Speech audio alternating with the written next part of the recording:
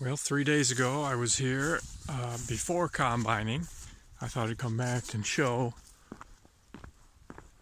what the result was. Basically, I filled a semi and then some, so about 1,400 bushels, 1,400 came out of this field. In the earlier video, there's quite a bit of foxtail, primarily here, 5 or 6 feet tall. It's amazing what a combine can do. Sorting the seeds, going through, even like here, you know, you see busts open the pods, keeps the seeds,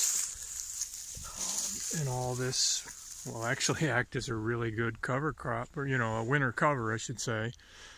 A lot of weed seeds are going to be in there, but next year this will get no-till drilled as soon as I can get out here with spring wheat and underseeded with red clover. So the idea is I'm going to get an early jump on this foxtail, and then it will get mowed off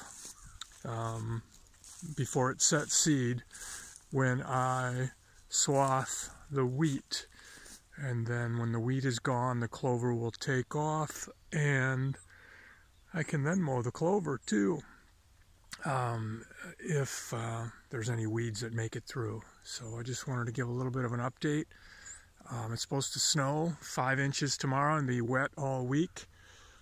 I would have had a really hard time taking all this material off it. I don't think it would have ever got dry, and it would have been a real challenge to get it through the combine. So fortunately it all worked out, and the truck, which was parked right over here, the semi truck, he took it down this morning down to Cashton, where I'm selling the grain. Okay, bye for now.